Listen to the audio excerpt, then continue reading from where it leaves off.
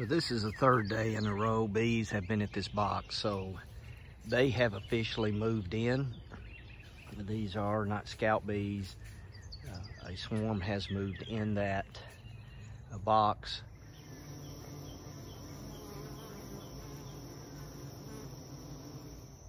We're going to transfer these bees to that box right over there.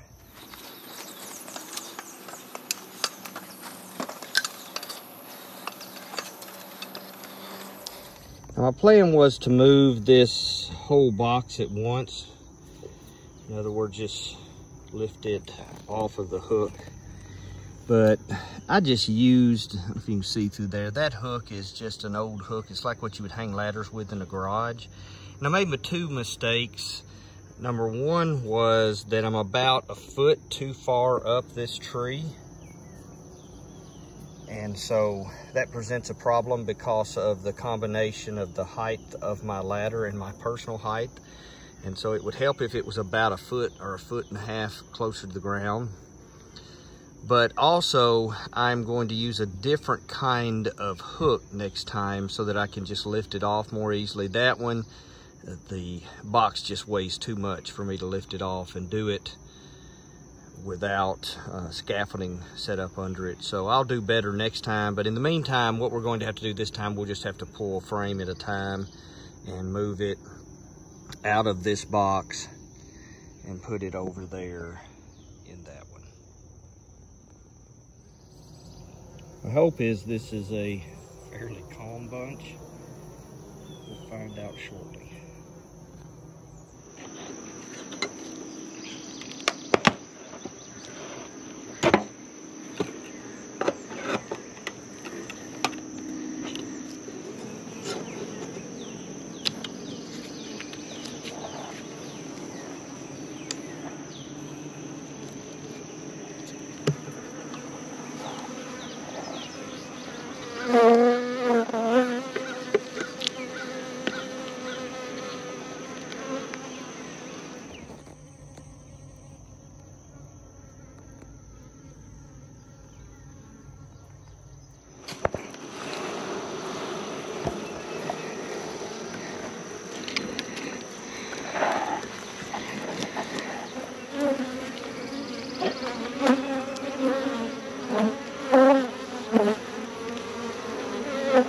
A lot of brood here. We'll look to see if we see a queen.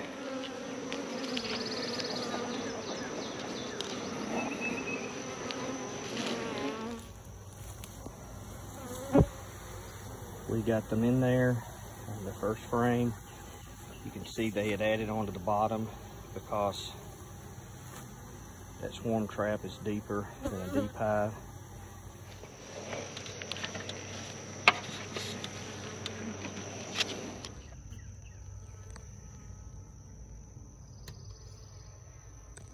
One down, 4 to go.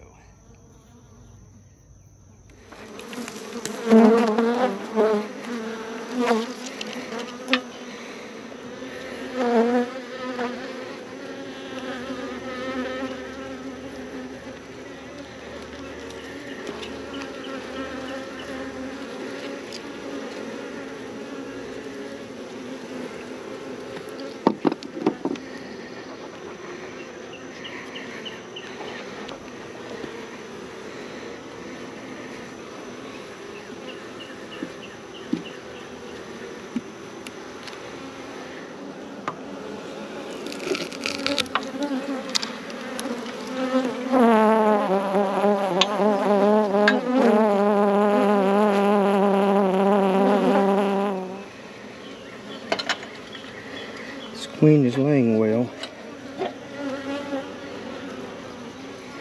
I'll look for her real quick on here.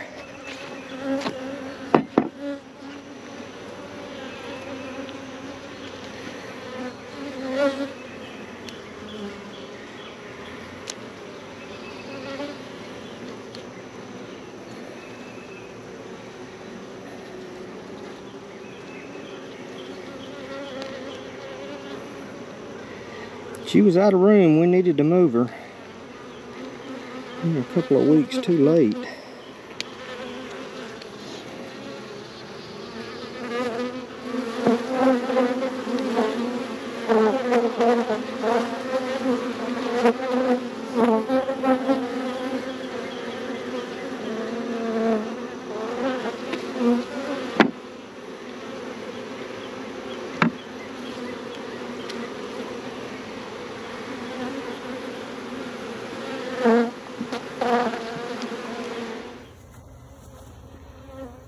suspicioning the queen is in this mass somewhere.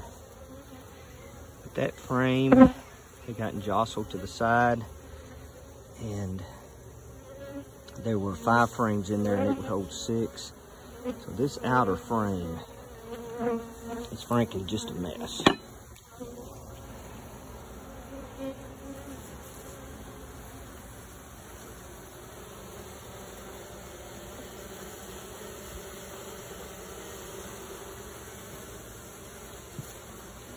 I'm going to have to clean it up. Make sure I don't hurt the queen in the process. I can see her now. She's up in that wad right up in there, so I did see her. So just let her hide in there. Problem is, I've got to cut some comb off of the other side. I'm going to try to clean up this comb a little bit. One thing I'm going to do is I'm putting a combed out frame from the freezer in here. Try to give her somewhere to lay right away.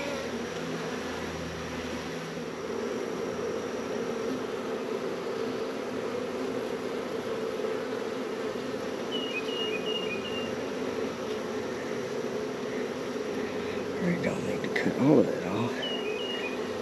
And I'll just have to put that on another frame. That one's got some brood.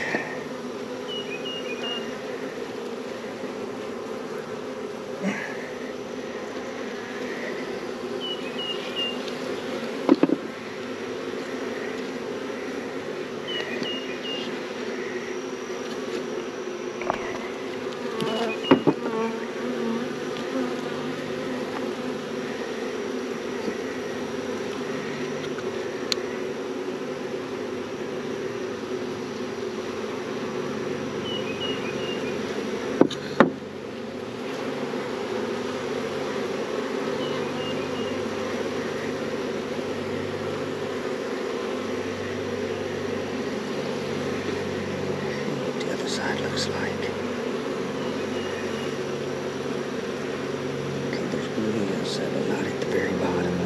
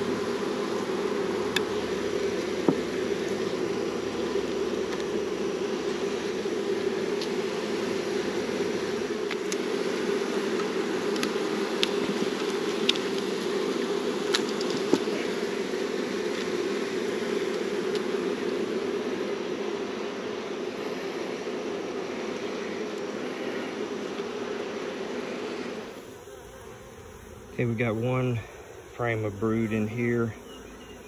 They will reattach it. I'll just hang it inside. They will finish it off, and especially because it's brood, they'll take care of it, and then they'll chew away the rubber bands.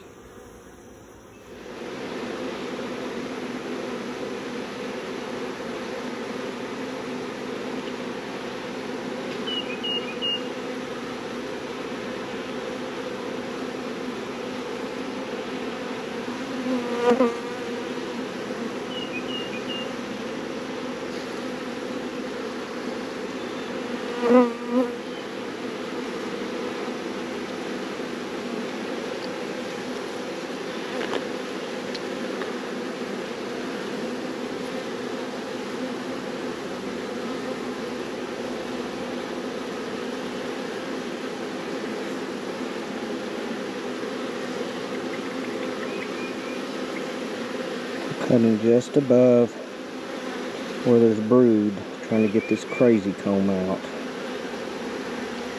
I can stick it on another frame.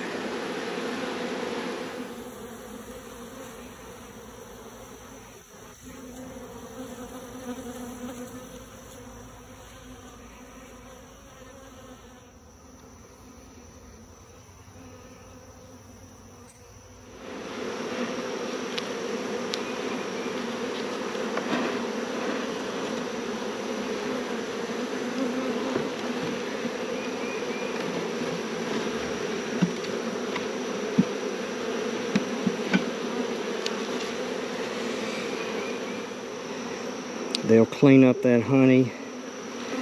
I'll take some of that residue and put it in a frame. What I did is took some bits and pieces of comb, just kind of wedged them in there. Again, they'll fix that up and reuse it.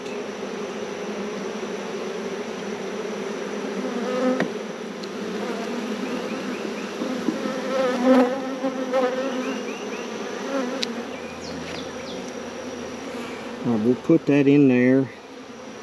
There's a little bit of honey in there. Main thing is there's some brood I wanted to save. We'll just slide it in there and they'll clean it up. So I just took some miscellaneous frame and wedged it up in there. And I'll come back in a month and that should be one solid piece of comb. You can see rubber bands there on the front of this hive box. This is the swarm that I caught in my swarm trap. I put it in this box, I'd guess 2 weeks ago, maybe 2.5 weeks ago. But there were some frames that had extra comb on the bottom because the depth of this swarm capture box, it's much deeper than a typical deep box. And so I waited a little bit too long to move them. Because of that, I had wax that extended so far down it would no longer fit in this box. So I cut that off and I put it inside empty frames and used rubber bands to hold it in place. And so they did what they typically do. They will reattach those pieces of comb to the wood, and then they chew the rubber band in two. And so what they've done is they've chewed it in two and drug it out on the front porch of the hive. There's the queen. She was inside, unless there's two of them. I thought I saw one earlier, but that's a queen right there. And I didn't see Evans, they were swarming, so I'll put her in the box.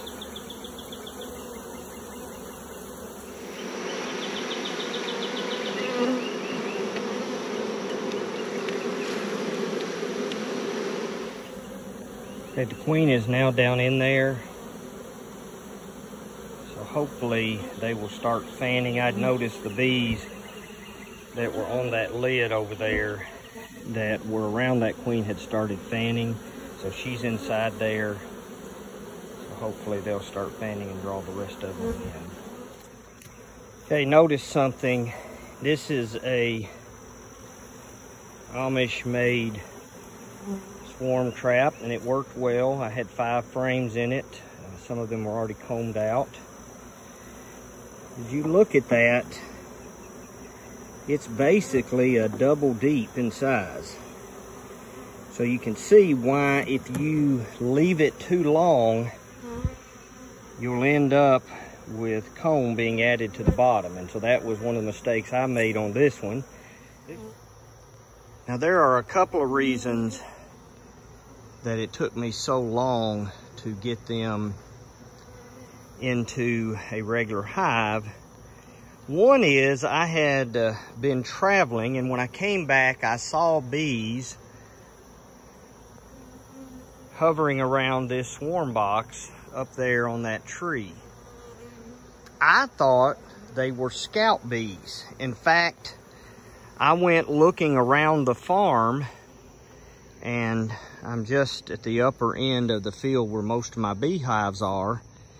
And in that direction, I actually found a swarm on a little tree out in the middle of that field.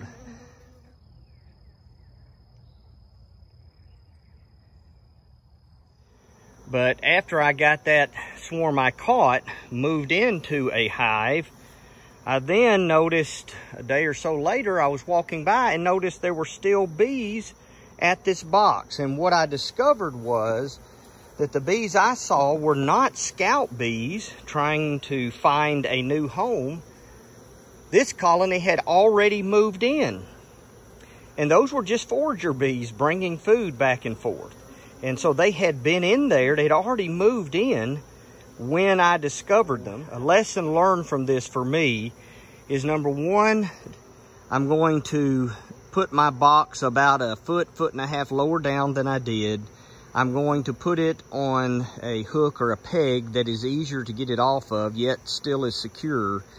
And I'm not going to wait so long to transfer them over into a regular hive the next time. One of the reasons I like to have some bees at this upper end of the field is that my wife's blueberry bushes are up here. We got some blueberry bushes, some raspberry bushes. Over there we've got some more blueberry and blackberry over along the fence. You can't see them really well.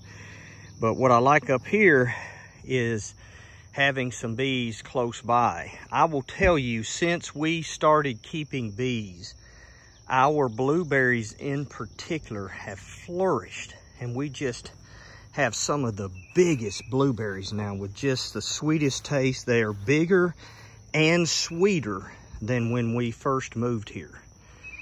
So I can tell you from personal experience, it is a good thing to have bees around your blueberries. Now, there are still bees up there, but I think there's probably half as many as there were. So they're clearing out, and they'll gradually move over with the rest of the colony. It's 8:15 and there are no more bees on that tree. And we look over here at the hive. All the bees that were on the outside and were all over the back and were eating all the honey that was out here, they're all inside. The reason for that is, you look there on the front porch, you see how they're fanning pheromone? They're telling the members of the colony where the queen is. I've really enjoyed having you along with me today. This video has covered the capture of my first swarm in a swarm trap or swarm box. I've caught several swarms before, but this is the first time I've been able to successfully get one to move into one of my swarm traps on their own. I learned a lot in the process, made several mistakes. There are things I will do differently next time, but that's the key to beekeeping, is learn and do better the next time. In fact, one thing I want to mention, one wonderful benefit from doing these videos is that people will watch the videos and periodically will make a comment and tell me something that I shouldn't have done or could have done better or might try in the future. I've learned a great deal from people responding and commenting to my videos. And I'm still new to this. I'm learning. In fact, I've heard a lot of beekeepers who've been doing it for a long time will talk about they're constantly learning. So feel free, if you have had experiences that we can all learn from, feel free to comment on this video and let us know, and we'll just all learn together. But I've really enjoyed beekeeping, and I really enjoyed you joining me today. And even though I made some mistakes, at the end of the day, I have a free colony of bees, and free bees, that's never a bad day. You take care and have a blessed day. This is Kirk Brothers from Brother Bees Bees.